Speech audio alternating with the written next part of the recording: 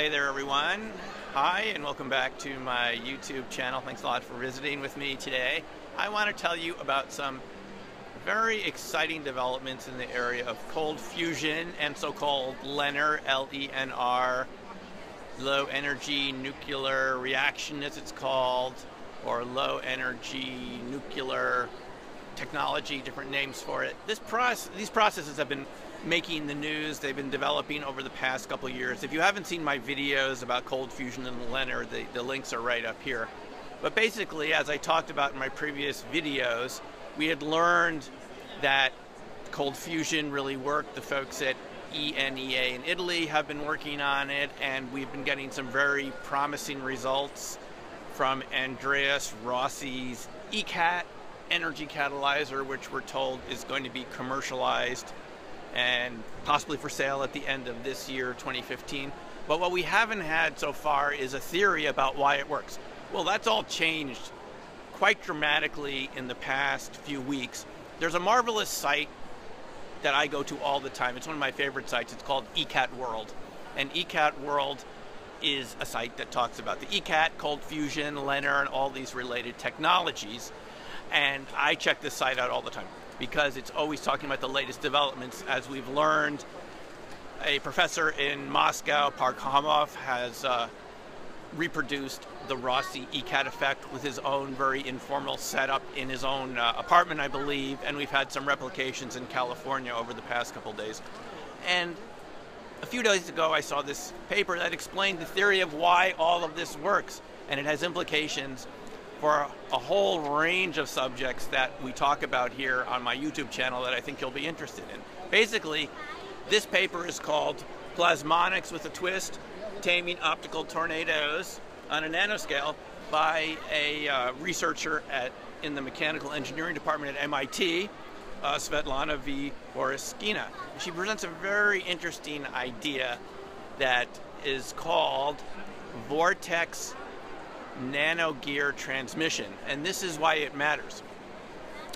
We know that in cold fusion and LENR we have these different materials that resonate in a way to produce apparently a fusion reaction at an atomic level, and it produces a lot of heat and a lot of energy, ideally over unity, meaning it produces more energy out than in, which would lower all of our energy costs and create a sustainable, non-polluting energy source. But how does it work? Well, in this paper, she presents a number of ideas that show how energy can move from a micro scale to a macro scale, or vice versa, from a macro scale to a small scale, using very simple principles from hydrodynamics. Now, these ideas go back quite a ways, and let's just review it just briefly for a second. You know, about over 100 years ago or so, in the late 1800s, there was all these ideas about how do electromagnetic waves and light propagate through the universe? How does it move if it's just a vacuum? And there was this notion that there was something called the ether, you know, this kind of weightless, hard to detect fluid that filled outer space. Well, the Michelson and Morley experiments showed that there was no ether, and this helped Einstein and many others to create theories of general relativity and so forth. However, because the work in quantum mechanics and physics went the direction of electromechanics, there was very little emphasis put on alternative theories of how energy moves and resonates. And this is another way to look at it. Essentially, you're all familiar with the idea of seeing a waterfall, lots of energy moving in a river, and downstream you see these vortexes, whirlpools and eddies in a river downstream from a waterfall and things like that. So basically we have a turbulent process that creates a coherent so-called laminar flow in a fluid. Well, this apparently is exactly how we're learning that the ECAT and LENR and cold fusion possibly work. Imagine something like the dust particles that you vacuum up from your floor. You've noticed that the dust particles create dust bunnies, and they create larger and larger bundles of dust. And when you vacuum your floor from time to time, you see large dust bunnies and small dust bunnies and tiny little pieces of dust, and you know, very small that you can barely see. Well, this idea of vortex nanogear transmission suggests the idea that on an atomic scale, if you have something like LENR, which you have a nickel powder and a hydrogen lattice, that these nickel particles self-organize into different sized particles. Some are very big with lots of iron atoms all hooked together, and some are very small. And if you have enough density of these specially shaped particles, they will self-organize into a chain like gears. And if you have energy coming in at one side, let's say we have electromagnetic energy at a very large scale, the biggest of these particles will react to that electromagnetic energy, and then they'll connect to another smaller particle and smaller particle all the way down the chain of different sized nickel particles until it's at the smallest sized little nickel particle, which interacts at the atomic scale, where you have the hydrogen atoms, and this puts energy into the hydrogen atoms and they start to move, which generates the fusion process. So we now have a mechanism, if you're able to follow that, we now have a mechanism that explains how do you go from the large scale of light and microwaves and energy waves, radio waves, where the physics are well established and we have concepts like superradiance, coherently acting atoms in a gas and so forth. How do we go from that macro scale all the way down to the atomic scale where the fusion happens? From this theory of optical tornadoes, which you can imagine light creating vortexes of energy, we now have this, what you would think of as a mechanical process from the largest scale all the way down to the smallest scale to where the atoms work. So rather than being in a state where there's no theory that explains it, like the critics and the skeptics and the scoffers has been suggesting for all these years, there's no theory to explain how this works. Boom, we now have a very reasonable, understandable theory of how the energy process could work, how it could be sustained. And they also go so far, or Esquina also goes so far in this paper, to explain another effect which I think you'll find very interesting. In the previous video I did about Dr. Vittorio Violante at ENEA in Italy, he told us about cold fusion. He told us that the reason that all the other labs didn't get it to work, including MIT, ironically enough, and many other labs, and why the patent office said there was no cold fusion, they were using the wrong types of materials. What Dr. Violante found was that there have to be enough defects in the palladium to get it to interact with the deuterium to get the fusion reaction going. And he was unequivocal about it. He said, we got the cold fusion reaction going, I believe at least a couple days. He showed us the chart of the heat that was emanating that goes well beyond any chemical process that we know about. And so you can't have a material that's too perfect. You need a material with defects. You need imperfections to get the energy going. Don't you think that's kind of cool?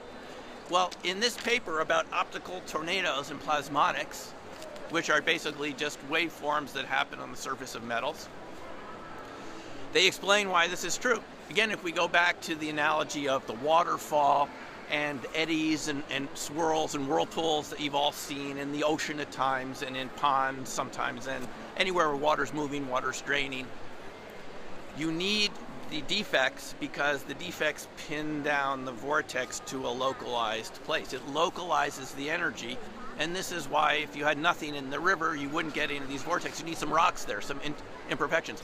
So basically, we found out that the imperfections you need to get the cold fusion process working are necessary so that the vortices localize and act to affect all the other little gears all the way down the chain to the atomic level. So this particular piece of information explains a lot about how cold fusion and LENR might work, but it doesn't end there, because if you've been following my work for any amount of time, you'll know that I'm interested in crop circles. I'm interested in why crop circles affect our cameras and batteries, like we found over many years of going over to England and going into many, many crop circles. And if you just go to this link above, I have a page that just shows videos I've taken of people's batteries and cameras failing. When I just happened to be there, just when someone said, hey, my camera just stopped working as soon as they came into a crop circle, or my batteries just died, or something weird is happening to my electronic device. I've seen this happen many times, but what I've been wondering is, how does the process work? Well, this might explain the same sort of effect, because if you think about it, the crop circle, we found that what makes the crop circles seem electromagnetically active is if they're built in a certain shape, certain spiral shape, and have a ratio of smaller spirals to medium-sized spirals to larger ones, all nested within each other in a fractal-like way within the field. This suggests that the energy could move from the level of light, because the wheat operates through a process like any plant does of taking in light and converting it to energy, photosynthesis. Perhaps the opposite of the LENR reaction, but still very similar. It takes a very small scale reaction like light and moves it through the wheat through some sort of process of motion through the wheat stems, through the field as a whole, and ends up generating a higher frequency type of energy on the electromagnetic scale, moving from light to some sort of electromagnetic level where it actually interacts with our batteries, our cameras, and so forth. So I think this idea of vortex nanogear transmission, plasmonic optical tornadoes could go a long way to explaining a lot of these very weird phenomena that we've seen, particularly having to do with crop circles in this case, perhaps with cold fusion too. And it really all comes down to a very simple concept. Again, resonance. The idea that energy can move up and down the scale of matter.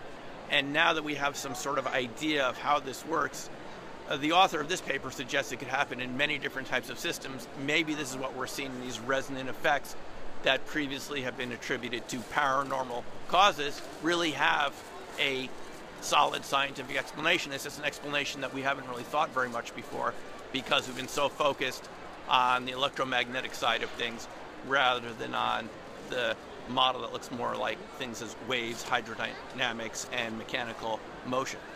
So another process that this optical tornado theory might explain is even something like remote viewing, resonant viewing.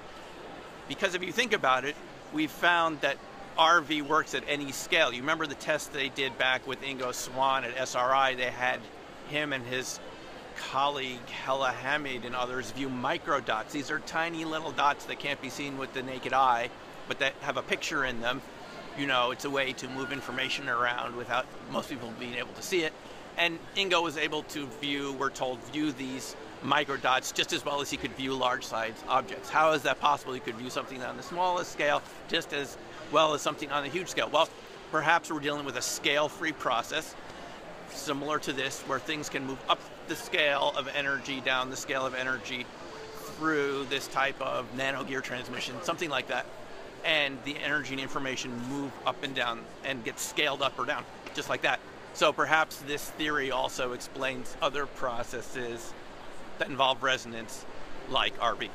So, you know, one of the interesting implications of this research that I'm always thinking about, I think is pretty cool, is that the idea that systems that have imperfections and defects working better than systems that are perfect is really counterintuitive. It goes against a lot of what you and I learned in school. It's basically that some systems work a lot better. I mean, orders of magnitude better when they have imperfections and defects in them than if they're smooth and work exactly the way you think they should work.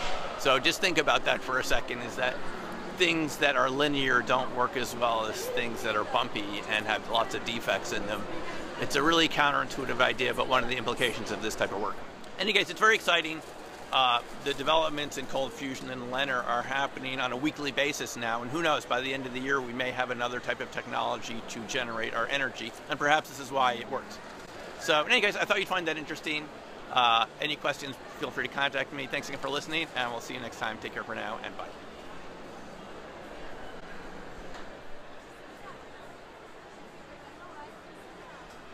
Okay, that's good.